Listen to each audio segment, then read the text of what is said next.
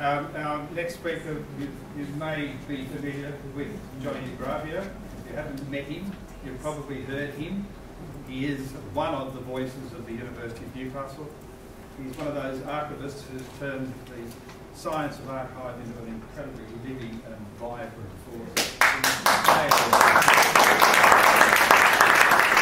And he's out to make this city, this town, and this Hunter Valley live in our minds, in our hearts. So over to you, Gionni. Thank you very much. I'm glad this microphone's here because I was screaming at my son to clean his room, so I'm a bit hoarse. So I'm very sorry. He's at home in the naughty chair. The Xbox plug has been removed. It's not getting back in, at least until I get back home, which will be a while. Okay, thank you very much. It's a great honour to be asked to come here tonight and do things I like doing, which is like researching history. So the topic of the talk is the origins of the King Edward Park Recreation Reserve, which I didn't know until a couple of days ago. So I'm going to share what I know, and if you already know it, I'm very sorry. It starts with a mystery. When all the Herald people were facing the sack, I digitised this 1966 thing. And in the middle of the thing, this newspaper supplement, there was this engraving. And it said, King Edward Park, where many a feud was settled. So I quickly beamed it to Anne, because I know Anne is sort of keeping up to date with all the King Edward Park. And I just keep feeding these little bits of thing. But I didn't know what this meant. So I sort of rigged this talk around trying to find out what this thing meant. This King Edward Park, where many a feud was settled. This is a newspaper clipping from 1897, when they had the centenary of the European discovery of Newcastle. And there's reference down here to a native duel in Newcastle that took place at the site of the obelisk. And what happened is if the Aboriginal people had noses out of joint with one another's tribes, they'd send messages through the old ladies to the, to say so-and-so's got his nose out of joint. They had to all come here, right, to the obelisk site, which was the windmill, and before then just that hilly ground, and they'd fight it out. And they'd fight it out by, just like a white duel with guns, but not necessarily with guns, with no, not spears, nullahs, clubs. And it'd be just like, the Green Man myth? Where you get whacked in the head and then they whack you in the head and so on and so on. That's what they would do until someone would bleed to death and the last man standing won, or until the Aboriginal people said, enough is enough, it's solved, that's it. And that's how they solved their duel. So that was a black connection to that duel. And I thought, no, that's interesting. So I know about that because we digitised this a few years ago. That's November 1801, okay? Baralia and Grant and all those people who came up on the survey mission came up between June and July. Wickstead was in here, who was the first sort of corporal in charge, in July. They got everyone drunk and had a big rebellion and mutiny, and they had all sorts of trouble. So this is very early in terms of wide settlement. This is a part of a panorama of Newcastle 1821 done by Edward Charles Close. We originally thought all these paintings were by Sophia Campbell, but as you can see, there are Aboriginal people at the site of the obelisk, which forms part of this particular precinct. So there's that connection to duels, Aboriginal people. Okay. Here's a painting. I'm just trying to give you a bit of the gist. This is the wharf, Black Wharf here, where our first coal exports went out. And they weren't just our first coal exports, they were the first coal exports of the country. So that's the birthplace of the economy on that little Black Wharf. Now, this is Watt Street, and to get your bearings, that's where the train station is now.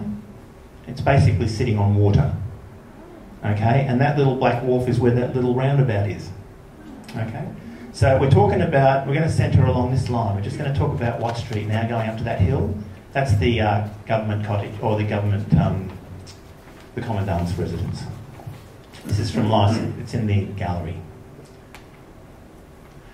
This is an overlay of the Armstrong plan from 1830, and I've put it on Google Earth so you can see, you can maybe make it out, but that's the Black Wharf there, and it moves all along here, and you can see that that's Watt Street as it was. So it's the ghost landscape basically over the modern landscape. Now, our informant this evening is John Bingle. John Bingle's been dead for quite a lot of years, but the good thing about historians is that we get to talk to these guys, and they tell us things, especially if you listen. So John Bingle's going to be basically who I'm just talking for him because he's not alive anymore. But basically, everything I'm going to tell you now comes from his mouth because he's an eyewitness. John, do you know who John Bingle is? You don't? Well, you've got to know. He's one of the greatest heroes that Newcastle has ever created. But no one knows about him. Or do they? There's a street named after him. But look, he was a sailor merchant landholder. He first visited Newcastle in December 1821. He met Major Morisset, King Lash, and but not to his descendants. Bingle and Co. established the first regular trading service between Sydney and Newcastle. He married in 1824, went to Tasmania to marry, ended up moving to Scone, where he became a magistrate. And he was having sort of trials in his living room. So he was a very, very enthusiastic man. 1837, he returned to England and then returned back to Australia in 1842, and he commenced his business in 1851. He was the first chair of the Chamber of Commerce in May 1856, and the first message ever sent by telegraph online from Sydney to Newcastle on the 11th of January 1860 was sent from his office. Boring historical facts, don't you think? No? When he did, one big mystery for me is they always say he built the bogey hole. You always know this? No? God, you don't know this. Look, I'm an Italian kid and I know this. My parents came here in the 1950s and I know more about this. Why? What's the matter with you Australians? Anyway, he got taken around by Morisset. It only dawned on me one night ago that this makes him a witness, an eyewitness. He's a first-hand account. Now, Morisset was running this place very, very harshly, according to various contemporary eyewitnesses. You know, they were slashing and burning and, you know, whipping people constantly for punishment. Now, he is being interrogated in 1821, or being questioned by the first consultant that ever came to Australia, Big. Nowhere in the Big report does he say, yes, I used a couple of convicts to go and dig myself out a bath so that I could have a nice little swim whenever I felt like it. That was not an appropriate use of funds. But when he visited here in December 1821, Morisset did take Bingle for a little walk. And this is what Bingle said. The Commandant's residence, named the Government House, was situated in the line of Watt Street, about 100 yards from the corner of the barrack wall in Church Street. This building was a convenient and pretty cottage, that's it there, but was unfortunately destroyed by fire sometime after Major Morisset left to join his regiment. At the back of it, over a hill, the Major had made a pretty walk called the Horseshoe, the only outlet, even to the present day, in the shape of a pleasant stroll. So, he made the walk. That's what he's saying.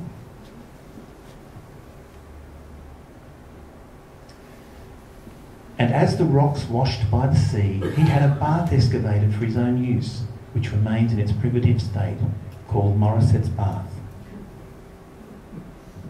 And this is the earliest drawing that we've got of it, from Conrad Martin's, and it was done on the 13th of May 1841. It's a misuse of government funds. But, like all wonderful human beings, you get them together with a couple of mates and they tell you everything. They tell you what's really going on, because the historical records are only part of the story.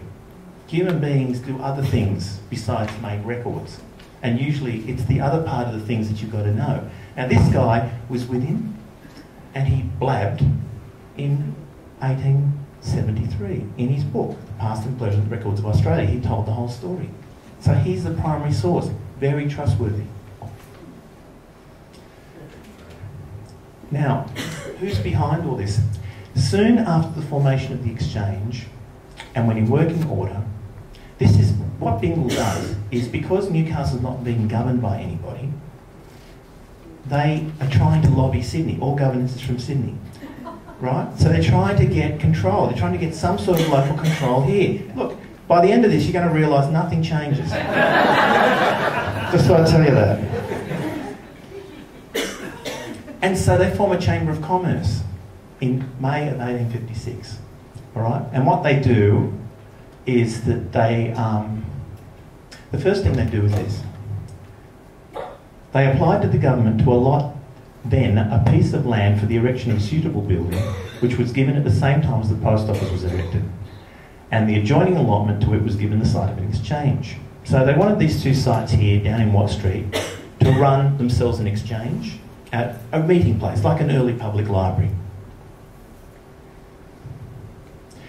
A Chamber of Commerce was established in May 1856. The government were induced by the Chamber to grant the citizens in perpetuity 35 acres of land as a recreation ground in the most delightful and picturesque part of Newcastle, from the top of Watt Street, round the Horseshoe to the Obelisk.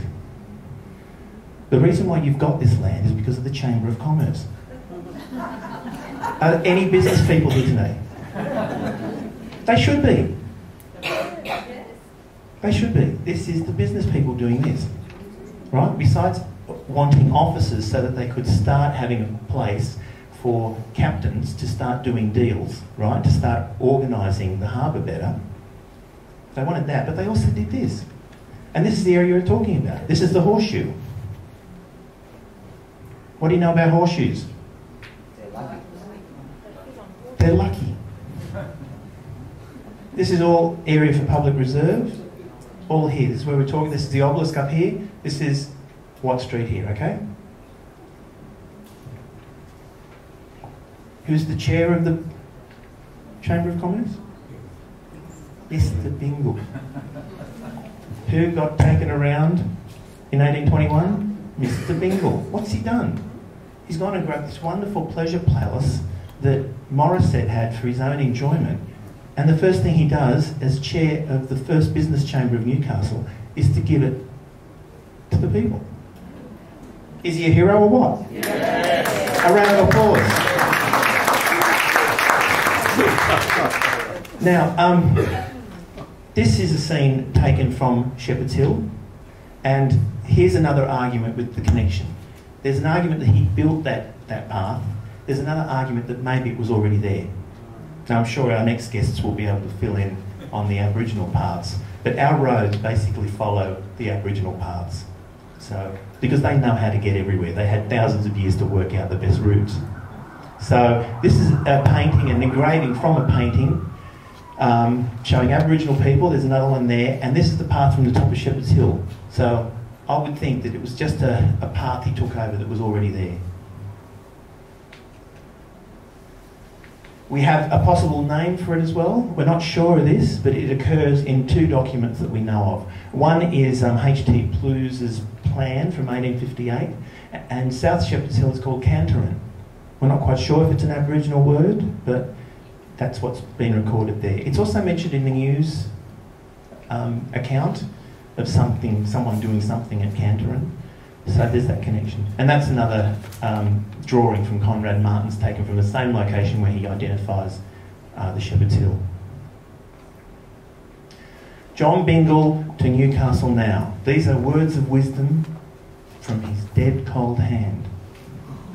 The reminiscences of old times are most refreshing, for there once was an amount of genial and kindly feeling existing at that time, which does not, I regret to say, influence our citizens now to work the one with the other. It is truly grievous the want of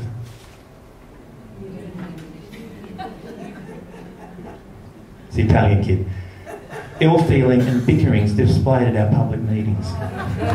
Even when we are personally concerned, but call a public meeting for any local display or especially for a patriotic purpose, then I am proud of my fellow townsmen who can, when the matter is properly brought before them, throw off all bickerings and strife and join heart and hand and purse for the advancement of either object.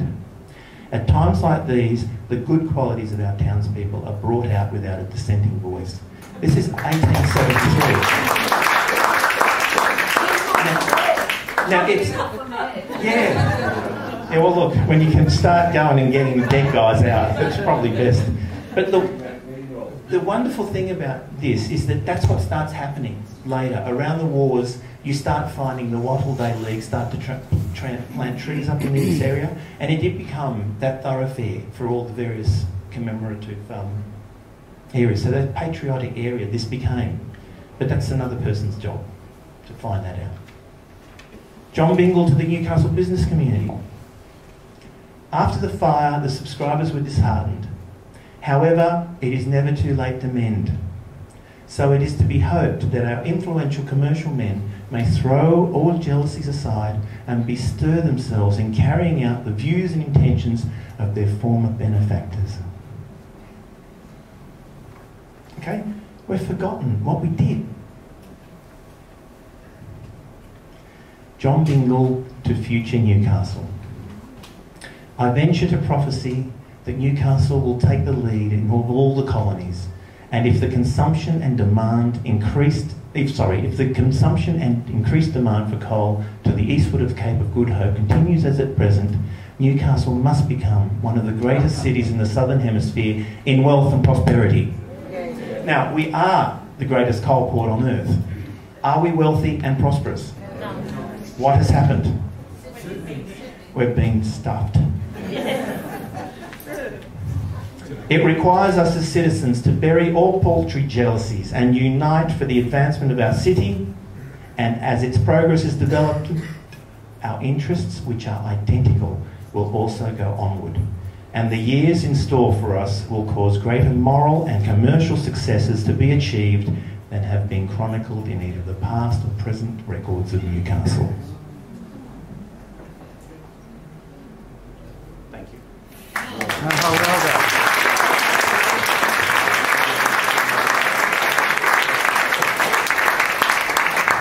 Just one more slide here. Guess where that is? Yeah. Just found this in the John Turner negs, but I just want to see that little thing there. That's that little memorial that recently got wrecked, is it? No. There's no trees around here, but they're all getting planted. Thank you. Thank you very much, John. Now, are you ready to follow him? The rabble-rouser is back. The demagogue is back. Did he tell you his Italian background can be traced back to the Roman orator Cicero? He's only just warming up. Mr. Bingle has been replaced by Mr. Bungle. Who is Mr. Bungle? And I thought the idea of a place where feuds are settled was lovely, and the idea of giving a nulla to each member of the governing body. It would be a good idea if they slowly knocked one another out. Bring back Mr. Bingle. So thank you, John. That was great. Wonderful. Wonderful.